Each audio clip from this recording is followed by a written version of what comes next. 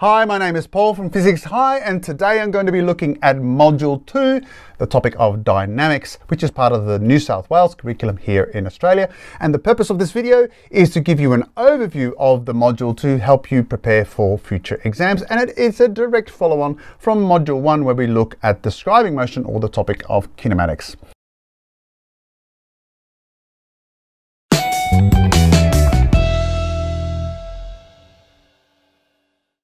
Now, before I start, please consider supporting me by buying my coffee. The link is in the description below. This particular topic looks at explaining motion, and so we're looking at really three key inquiry questions. And the first inquiry question states, how are forces produced between objects and what effects do forces produce? So in essence, we are going to be looking simply at the concept of force. How can the motion of objects be explained and predicted? And in essence, what we're looking is the idea of the force, the acceleration, but also by association, the concept of work. And thirdly, we look at the interactions of objects. Whereas here we looked at just understanding force, here we look at understanding how an object might behave with various forces. Now we're interested in multiple objects interacting. And here we are interested in how is the motion of objects in a simple system dependent on the interactions between these objects. And in essence, we are looking at the concept of momentum. So let's break the first one down. And in essence, we are really interested in the concept of Newton's laws of motion. There are three laws that are often discussed when we're looking at the Newton's three laws. So 1, 2, and 3. And I usually work backwards. I explain that when A applies a force on B, then B applies an equal force back on A. That's the third law. When we have the idea that an object experiencing a net force will accelerate, and its acceleration is dependent on that net force and of course its own mass, we have our second law. And our first law says, well, if an object has no net force, it will move at a constant velocity, that it will have a tendency to do what it is already doing, which is often associated with the concept of inertia. So simply put, we say,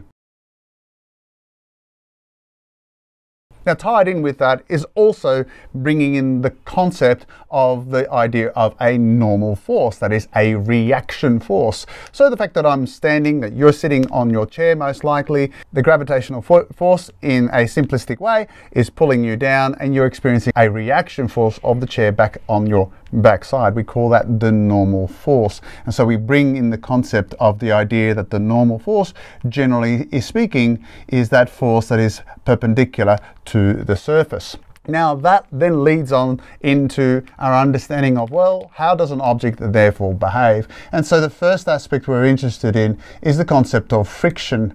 Now, friction is actually quite a complex topic because, generally speaking, we can look at friction in a number of different ways, but we're really only interested in the aspect of contact forces, so to speak, in at least the large macroscopic sense of the word.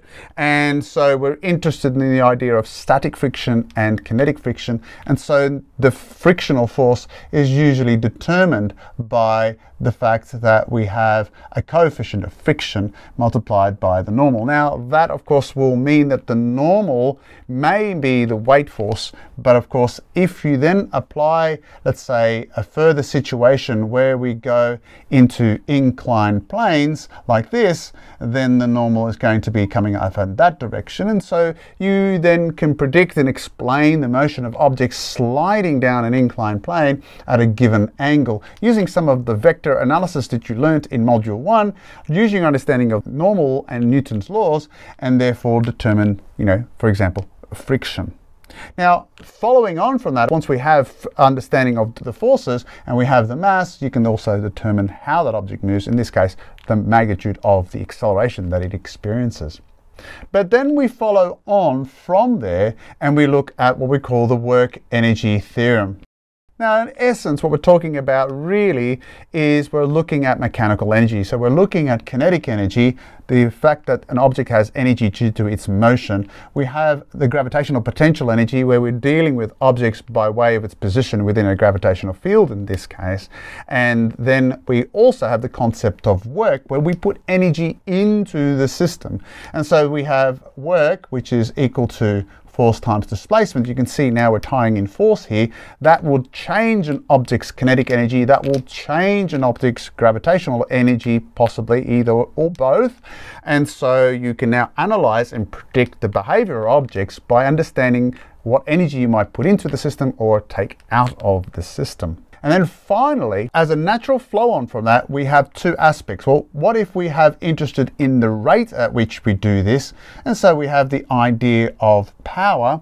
And then finally, if we have an object changing energy, then we have the energy coming from some other source, such as the work done. And so what we end up having is the concept of the law of conservation of energy. And that's basically saying within a closed system, the energy remains constant. Energy is transferred or transformed.